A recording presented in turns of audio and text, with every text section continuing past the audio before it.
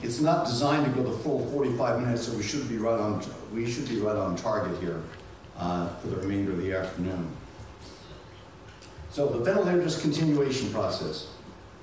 Disclosure, I have spoken for Medtronics on this topic. So ventilator dependency, you're stuck on a ventilator. One of the most important reasons, of course, is that you're too sick. Ventilator dependency reflects an imbalance in the loads and capacities of the system. And that's depicted on this little cartoon here. We have a scale and capabilities on one side, demands on the other side. When capabilities, the neural drive and the muscle function are really good and the demands are really low, the pressure loads, the ventilation loads, any imposed loads because of dysynchrony, the balance is way off to the right, and normal reserve, we don't need a ventilator. And then, of course, the opposite extreme, when the demands are huge and the capabilities are terrible, way off to the left. And we clearly need a lot of ventilatory support. What we're talking about here are the patients who are getting better.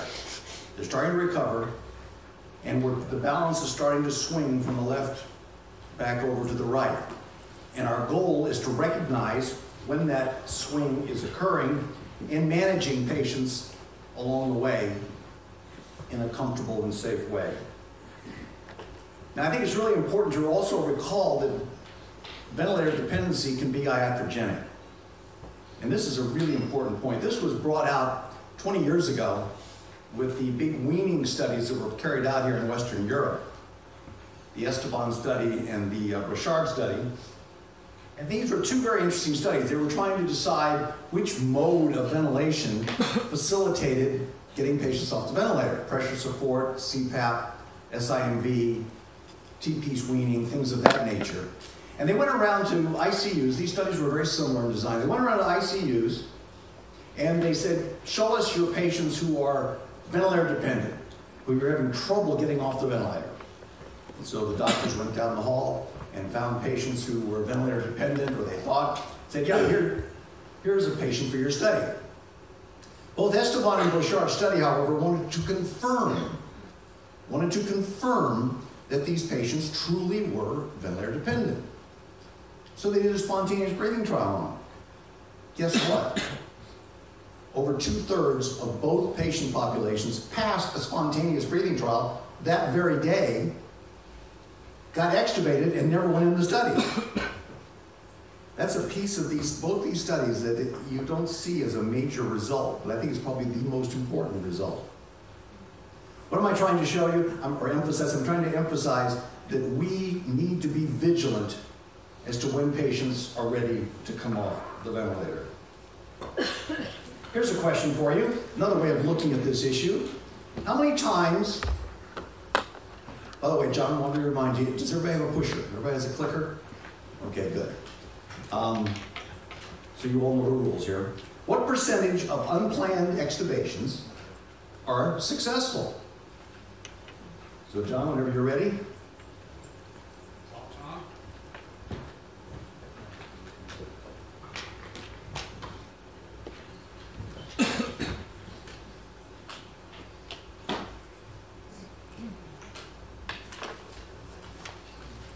Yeah, the correct answer is C. It's another way of looking at this issue. Patients are often smarter than we are. Half the time, they are correct. Now, the flip side is also interesting. If you fail an unplanned extubation, your outcomes are terrible. But if you succeed, but you got a 50-50 chance, or even better, of succeeding. And the patients, what I'm trying to show you here is that sometimes the patients are more aware of the situation than we clinicians are. And this is this data collected by Scott Epstein a number of years ago to show the the percentage of times that patients were correct. As you can see, it runs about 50-60%. We can also have iatrogenic features because of imposed loading. So we make the patients work too hard. We give them unresponsive or insensitive triggers that put unnecessary muscle demands on them. The flow dysynchrony, the cycle dysynchrony that John discussed yesterday, all of these can load the muscles, what we call imposed loads, that can make the challenge of getting off the ventilator even more difficult. Inefficient weaning rules. What does that mean? I've mentioned several times that we like to do things at our institution by protocol. You've got to be careful how protocols are written, because sometimes the protocol can be written in such a way that it may delay you. For instance, let's say your protocol says reduce pressure support by 2 centimeters of water every 8 hours, and you're on 16 centimeters of pressure support. Well, you can do the math. That's going to take several days to get the pressure support down to around 5, where you would be more comfortable perhaps extubating. Be very careful how you write your protocol. Make sure there are not inherent blocks to getting you where you need to go. And don't have time to go through this. I think you all know this. Unnecessary sedation clearly can delay the weaning process. So what I want to discuss, these data are kind of old. The ATS and ERS recently updated the guidelines, and these were just published a couple months ago. And I had to sort of smile at these updated guidelines because, in essence, they say almost exactly the same thing that was published 15 years ago. In any case, there were some big projects back in the late 90s, early 2000s, one of which was the McMaster report that went through 5,000 papers addressing the weaning process, found 150 systematic or quality trials that they reviewed, and published a huge report in November of 1999. This was followed almost immediately by a task force put together by the ACCP, the SECM, and the AARC to kind of take these analyses and put them into practical, usable guidelines. And as I say, 12 guidelines were developed. These were published in December of 2001, and like I said, they really have kind of stood the test of time. It's quite remarkable how the suggestion or the recommendations then are very similar to the recommendations that came out in the recent revisions. So, trying to predict who can come off the ventilator. This is from the McMaster report. They found 8 parameters. In fact, in reviewing the literature, they found 86 parameters that had been studied, but only 8 looked like they were really positive. 5 of them are done on the ventilator, and 3 of them are done off the ventilator. The 5 that are on the ventilator is the minute ventilation, the negative inspiratory force. They have a PI max reported, which is, best I can tell, is the same as the negative inspiratory force. The P.1 is effort generated, how much pressure you can generate against a closed shutter after 100 milliseconds of inspiration or inspiratory effort. It's thought to be a measure of respiratory drive and respiratory muscle strength. And this is divided by the maximum inspiratory pressure required to ventilate this patient. And the CROP index, which is an interesting index that includes mechanics, oxygenation, and I think it's muscle, I think it's spontaneous frequency, if I remember correctly. These are all interesting parameters that are very good at predicting coming off a ventilator. There are 3 others that you measure during a brief period of spontaneous breathing, several minutes worth. The respiratory rate, the tidal volume, and the respiratory rate divided by the tidal volume ratio, the so-called rapid shallow breathing index, or F to VT ratio. So these are interesting parameters, and they all have very high, what we call likelihood ratios, that is, they predict success. The problem is they're not good enough to be used in isolation. The likelihood ratios are not good enough. None of these parameters should be used on an individual patient to drive the decision to take the tube out or discontinue the ventilator. And what the task force concluded was, in fact, what you needed as an integrated assessment during a daily spontaneous breathing trial. I've got a graph up here. Is this the one that works? Oh, it's a new one. Do you need this one? I like the green one. Oh, yeah, okay, so I'll give you. Do you want me to have the green one again? Thank you. In any case, this is coming off the ventilator over time. These are actually the results of those big weaning trials I described a few moments ago, looking at SIMV, looking at TP's trials, looking at pressure support reductions, looking at combinations of pressure support and SIMV. Thank you so much. You're welcome. And what I want you to notice over here, this curve right here on the far left, you know what that is? That's not weaning anybody.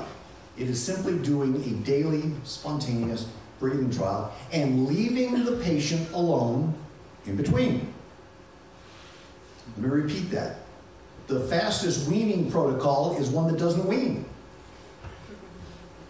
The fastest weaning protocol is the one that incorporates regular spontaneous breathing trials on a regular basis. So the guidelines state that every day patients ought to be looked at for the potential to undergo a spontaneous breathing trial. Are they stable or getting better? If a patient got worse, this is not the day to talk about a spontaneous breathing trial. Is their gas exchange legitimate? Okay. These are just some numbers I threw up there that we use, but you can make up your own. Are they hemodynamically stable? Usually you're not interested in trying to get somebody off a ventilator if they're on significant pressors. And of course, can they breathe? Can they breathe? If they pass those 4 requirements, a spontaneous breathing trial is performed. And there are several options of doing a spontaneous breathing trial. You can drop the patient to 5 centimeters of pressure support. So that's kind of easy. If you got somebody on, say, 12 of pressure support, it's simply turning the knob to 5, you've now initiated a spontaneous breathing trial. You can put them on CPAP. You can put them on an automatic tube compensation mechanism. This is a little clever way of providing enough pressure to overcome the resistance of the endotracheal tube. You can go to just a straight T-bar. We touched on this yesterday. Patients with heart failure and who are potentially fluid overloaded with bad ventricles, you take the positive pressure off of them, you may precipitate pulmonary edema. And in those patients, you might want to go to a T-bar, just to make sure. Interestingly, and I don't know why they did this, but the newer guideline committee recommended 5 centimeters of pressure support as the best way to do it. I'm not sure I totally agree with that recommendation. I think all of these are useful. And then the assessment, as I said, is not a single number. It's not a single number. You want to look at the ventilatory pattern, especially changes. You want to look at the gas exchange. Are there any changes? You want to look at hemodynamics. Are there any changes? And then that all-important thing that is so difficult to define, how's the patient look? Are they comfortable? These SBTs probably should last at least 30 minutes, but no more than 2 hours. If you're at the 2-hour mark and you can't decide if this patient looks good, that's a failed spontaneous breathing trial. Put them back, try again tomorrow.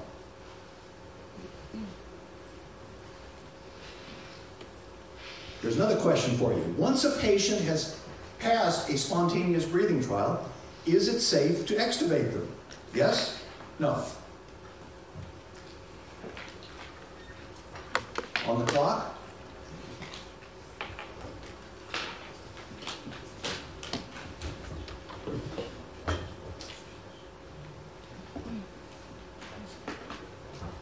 Good. No, it's not. Taking the tube out is different than stopping the ventilator. And that's really unfortunate because you read the literature on ventilator discontinuation procedures, often they're interchanged. They're used together. Some studies describe weaning success as getting them off the ventilator. Others describe weaning success as getting them the tube out. So you need to do a separate set of assessments here. And this is where we get into airway protection issues. Cough is essential. Cough is essential.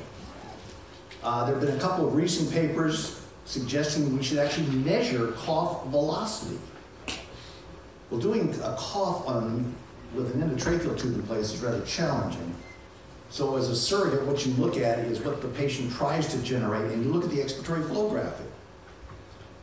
And you ask the patient to cough, and if the expiratory flow graphic, the peak expiratory flow is greater than a liter per second, some would say 2 liters per second, that's considered an adequate cough. The white card test, I've never used it, but the visual is quite, I think, informative. White card test is a piece of white paper. You take the tube away, you put it in front of the endotracheal tube, and you say, Mr. Smith or Mrs. Jones, cough. And if the big goober, big piece of gunk hits the card, that's a positive. One of the easiest ways to assess cough actually is to look at suctioning frequency. And the literature is thin, but there are some data that suggests that if you have to suction a patient more than every 2 hours, it may not be wise to take the endotracheal tube out. Less important, gag reflexes, cuff leaks. Cuff leaks are very controversial, but there's a lot of false positives and false negative cuff leaks. So to use it as a routine is not recommended. In patients in whom you are really concerned about an upper airway issue, it probably can be helpful.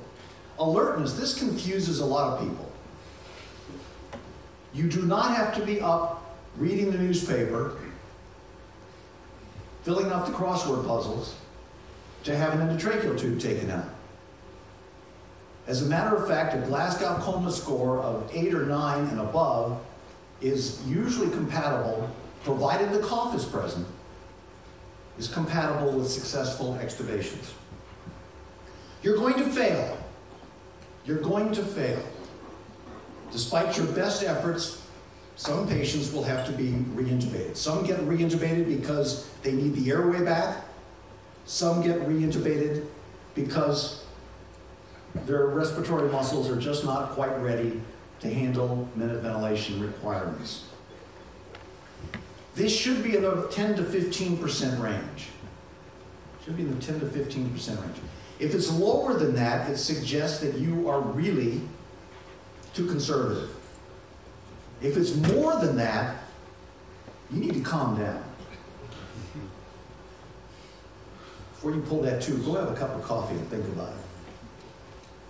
A very interesting publication just came out. Sue Burns, who's very involved in weaning protocols, did a really kind of cool study whereby she looked at, I'm not sure it's in published literature, I'm waiting for it to come out because I want to get the slide, but she looked at data in her institution over the course of 2 years, I think it was, and depending upon attending, the reintubation rates on some months were higher than they were on other months. And she shows very nicely that if you are below a reintubation rate of 5% or above a reintubation rate of 15%, your outcomes are worse. Your outcomes are worse.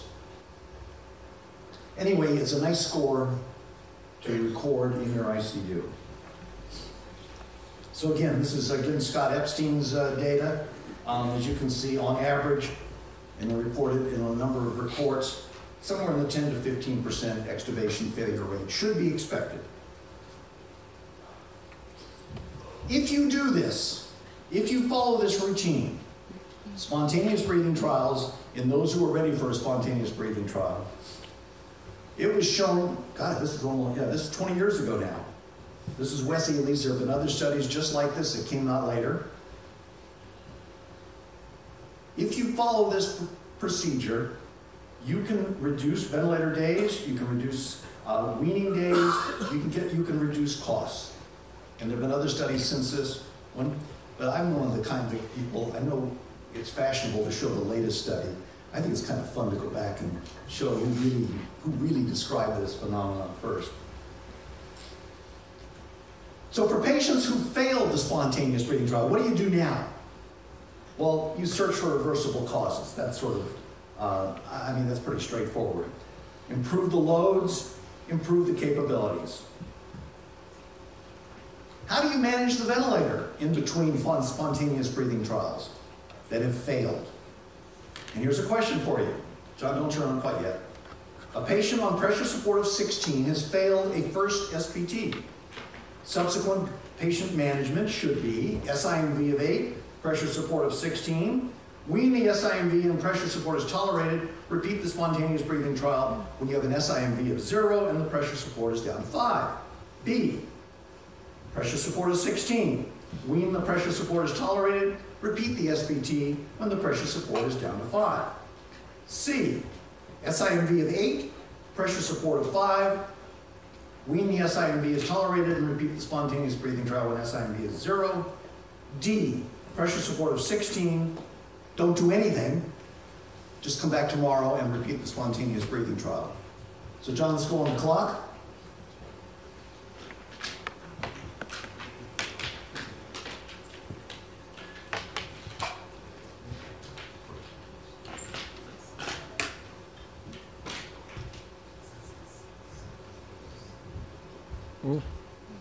Well, that's sort of interesting. Yeah. I didn't quite expect that one. Sorry? I'm trying to figure out who guessed D? Okay, well, I do agree that D is the correct answer. I said this before, I'll say it again. There are no data that says adjusting the ventilator in between spontaneous breathing trials does anything other than waste your time. So, for patients who failed the spontaneous breathing trial, provide stable and comfortable assisted ventilation. Very little, in fact, really no data supports gradual support reduction and likely waste time. So how do we set the ventilator? We try to make the work of breathing in the normal range. I'm intrigued that the pad of approach might facilitate that. Although, again, there are no outcome data that says that really happens. But it's an intriguing idea and makes certainly logical sense. So you want sensitive and responsive triggering. You'd like to have the same support with every breath. Numerous studies have shown that SIMV, because you're alternating different breath types, confuses the patient's respiratory drive and makes them more uncomfortable. And again, maintain this level without change until the next spontaneous breathing trial. Keep them comfortable, come back tomorrow. So again, you want maximal sensitivity, balanced intrinsic PEEP is needed. Pressure targeting modes tend to be more comfortable. And I may have to change these numbers now after listening to Paolo jump all over me for significant pressure support. And again, making sure they're comfortable. Newer approaches, I touched on proportional assist. NAVA might also be a useful way of setting up a comfortable form of ventilation. Both of these modes have theoretical appeal, have been shown, and they work. These modes work. Whether they really impact outcome is yet to be shown. So again, keep them comfortable, search for reversible causes, come back tomorrow, and this can all be done by protocol. In fact, most patients on ventilators come off after the first SPT. In other words, when the clinician says they're ready for an SPT, over half the time they're absolutely right, they're going to pass.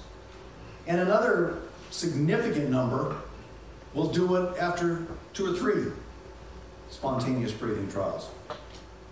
Only a minority really are in the prolonged weaning category, which is interesting. It's one of those phenomenon where these patients, they may be few in number, but they consume a tremendous amount of our time, don't they? But it is interesting that only 6% require more than 3 spontaneous breathing trials.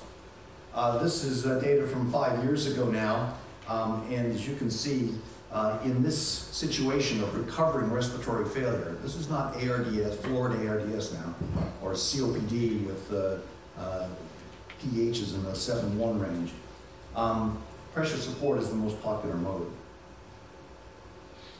What about non-invasive ventilation? Paolo touched on this yesterday. I'm not going to belabor it. 2 scenarios. The the patient has a borderline spontaneous breathing trial. They're kind of on the fence. Extubating them and putting them on non-invasive ventilation has been shown to help. If it's not COPD, the literature is far less supportive. The other scenario is you think it's going to work.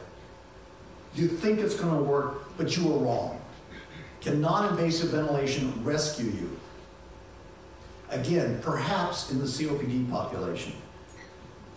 But the non-COPD population of failed extubation, you probably should go right back and just re-intubate them. The question always comes up, can this process be automated? And by automation, I'm talking about strategies that reduce the pressure support for you until it gets down to a fairly low level, at which point it either automatically starts an SBT or alerts you that you ought to do one. Before I give you my opinion on this, I want to re-emphasize that this assumes that gradual reduction is helpful. And I've tried to make a case that I'm not convinced it is. But if you believe gradual support is useful, there are algorithms out there. Volume support is pressure regulated volume control using the pressure support strategy. Smart Care. Smart Care also is a pressure targeted mode, but it uses more than just tidal volume. It also uses minute ventilation and tidal CO2. Adaptive support is a sophisticated feedback mode that could be set up to reduce support and alert you to a spontaneous breathing trial. So all of these are available.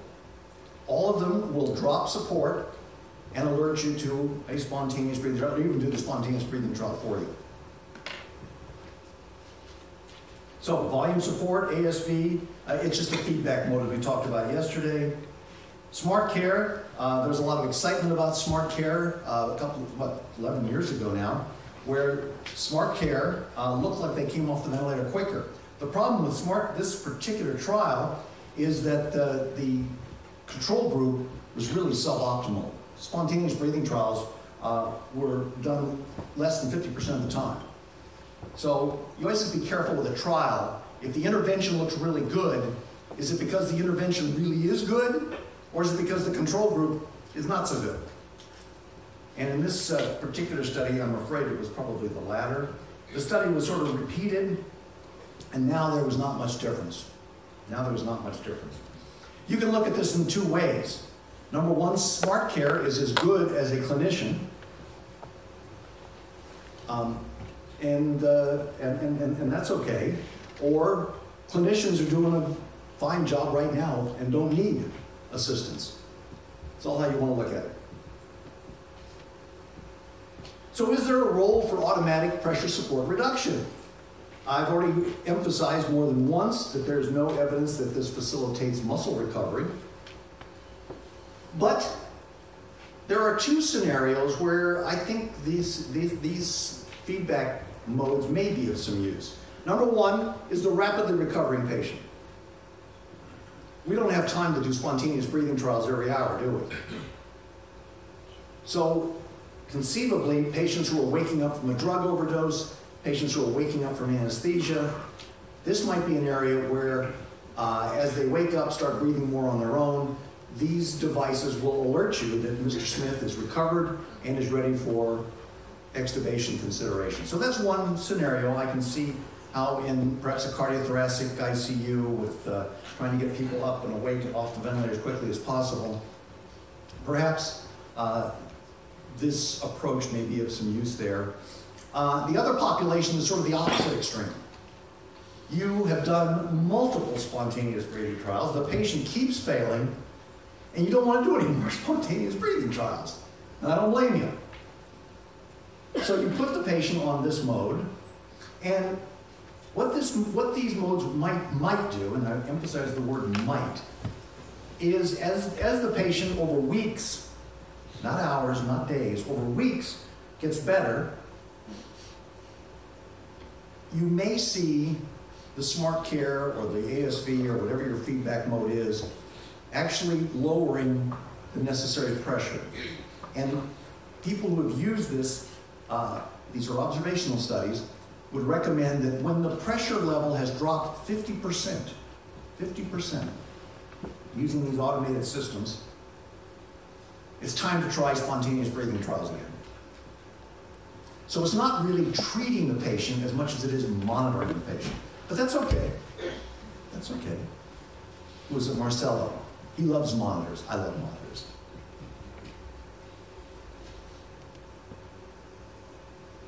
I get these. Oh, where I got. Dr. Amato would like to make a comment. Please. Turn the mic on there. It's not clear that gradual weaning of pressures improves. Right. But there are some papers showing that too much assistance is bad. Right on. Spot on.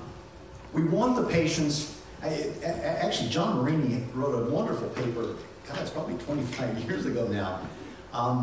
And he addressed that very that very kind of, how much work should a patient do? How much work should a patient do? I actually have some slides. I'll describe the study. It was a rabbit study, okay? And they took the rabbits and they fatigued the muscles by electrical stimulation. These are normal rabbits. The lungs are fine, okay? So now you've got respiratory muscles that are totally